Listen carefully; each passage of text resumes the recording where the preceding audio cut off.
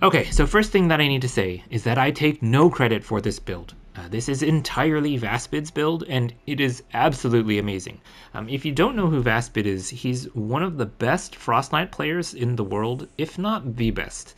I'll leave a link to his channel in the description, and you should definitely go and check him out and subscribe.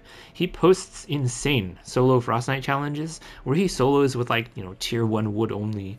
It's incredible. Alright. So this build is so good.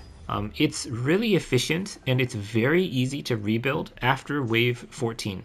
The thing about Superheated is when you're soloing it, you can't cover your entire base with a constructor because of the heat bubble around the burner. So Outlander is the best class to use, but with Outlander, your base will get destroyed on wave 14, the Smasher wave. So having to rebuild it is something that you need to be prepared for.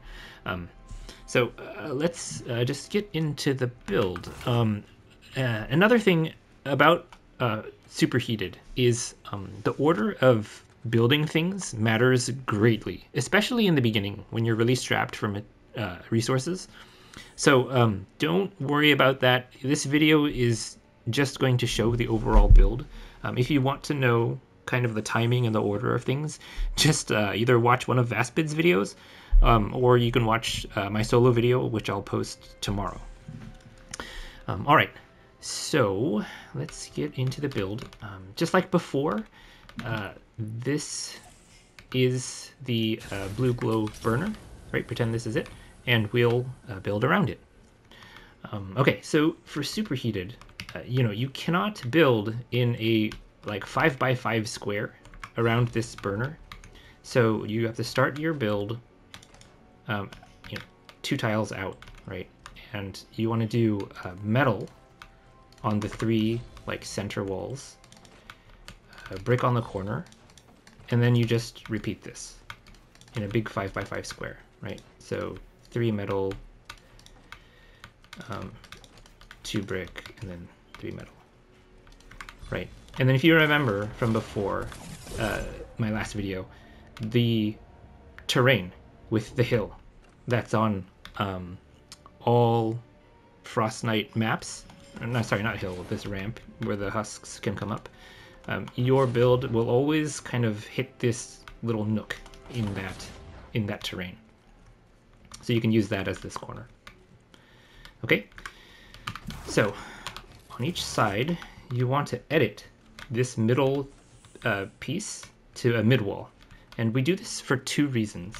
One is when you're coming back to your base to fill the burner, you can kind of hop through this little gap in the wall. And also, having this wall have lower health than their surrounding walls will have the husks focus on this, right? And that's kind of what you want. You want the husks to be predictable. Okay, so we edit like that. Then you want to put 2 side walls around the metal with more metal walls. And the top you want as brick. So the thing about Frostnite is you have to be very conscious about what material you're using, especially as an Outlander, because you will run out of metal.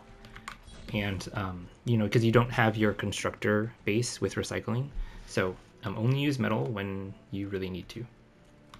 Okay, so on the corners, you want to block them off like this. So I just put brick like this, surround it in walls, and edit the cones to point outward like that, and then just finish the surrounding walls, right? Like that. Okay, and we're going to repeat this on all 4 sides. Right, so brick roof, metal wall, brick, metal,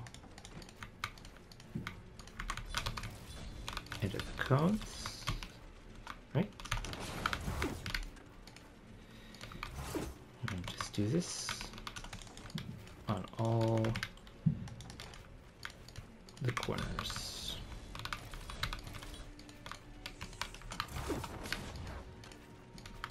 Okay.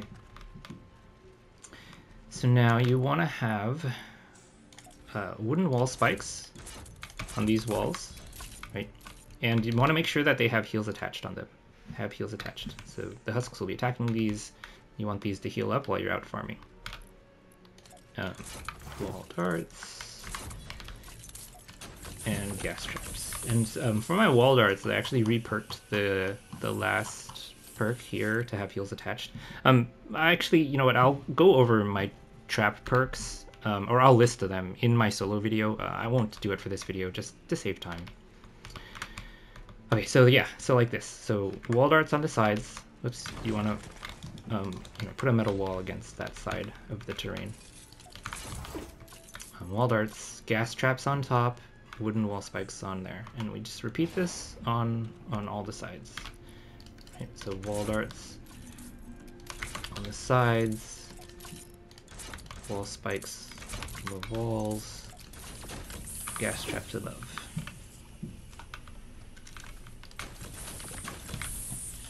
You know, the most important ones are these gas traps and finding the bacon that you need to craft them. That's like a huge thing that you need to make sure you do during the first wave of Frostnite. Superheated. You'll see in my video I'm just like a frantic search for bacon. Okay. So that, and you want to make sure that you block this off before you go off farming. If the husks are attacking from, you know, this side right here or this side right here, because they'll just, you know, go up this ramp and right up over to your burner if you don't block that off.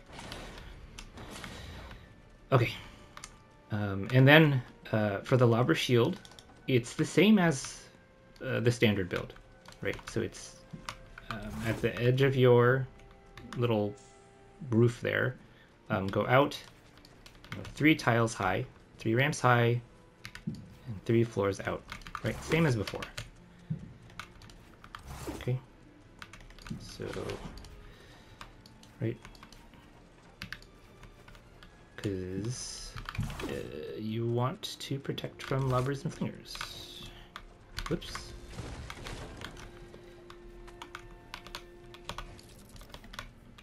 Okay, so just to save time, I probably won't build this entire lobber shield because, you know, I don't want this video to be too long. But you know, you just build it like you did before, on all 4 sides, right? Don't skimp. Here, it's the same little corner block off that we had to do like before. It matches the same shape, this build, so. Okay. And I'm gonna stick to this side as our example side because, you know, there's not much room to build on here or over there. So let's just use this as our example side. You know, you want to mirror all 4 sides the same, right? As much as you can. You know, sometimes the terrain will make it so you can't like build as far outward as one side as the other, but you know, just try to as much as you can. Okay, so on these 3 tiles, you want tar pits, right, to stop the smashers charging in, and I put those on metal floors, and then I put 2 layers of brick out. And on this one, you want floor launchers, right? So if you look right above us, our lobber shield matches up perfectly with these floor launchers, so it'll launch the husks outward and back like this. You want wooden floor spikes on these, right, to slow them down on their way back in. And then on wood, I put the anti-airs here and there. Right? And then this natural terrain kind of gives you this corner block off, but on the side that you don't have it, just make another block off, right, like that. Okay, so one more wall out and wall spikes. Oops, I'm out of wall spikes. Greatest trap ever. You mirror it on this side. And then have a wall here in the center with a sound wall facing outward. And then 2 walls on this row with the floor spikes. Edit holes in the middle so that these wall darts can shoot through and hit all 3 tiles, you know, both of them. And then you want to put sound walls on those, right? The propanes don't tend to come through this center one, and if they do, they just get hit by this. They mostly come on these side ones, so these catch them. And then up above us here, so on this second row here, you put 6 of these floor tiles, and you want to put ceiling electrics like that above, right? And I think that's about it. You just yeah, you want to mirror this on all 4 sides. And you know, like I said, your walls will get destroyed in wave 14. And so when these walls in particular, this one and this one, get destroyed, when you rebuild them, whoops, put wall darts over here to shoot down these rows, right? You're not going to need these wooden wall spikes later on.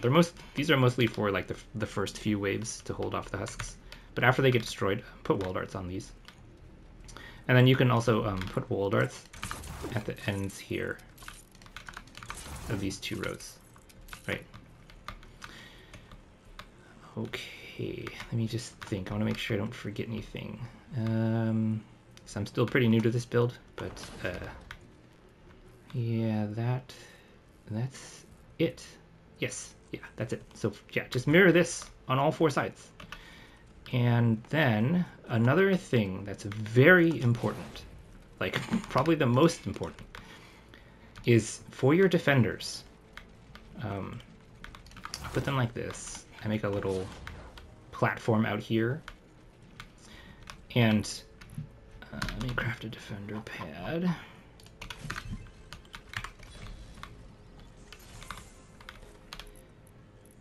So when you put the defender pad here, block him, so after you place the defender, block him with sidewalls and a ramp to force him to face the center, right? And you actually don't want to use obliterators for your defenders, because you don't want them shooting through the wall at husks that are going to die to your traps anyways. You want them to focus on this center area, right? And they can actually shoot through these windows. You'll see them shooting at the husks like through these windows and stuff. And when your walls break, they will break, and husks kind of bleed in here, your defenders, because you'll have 3 of these on, you know, 1, 2, and 3 on each side. Here, let me just do that. Right, let's pretend we finished the lumber shield fully. Oops, too high. Yeah, too high. I just do this wall here for extra support. You know, if this gets broken by like a lobber or something, you don't want your defender dying. Right, so you see you have your defender here, here, and over here.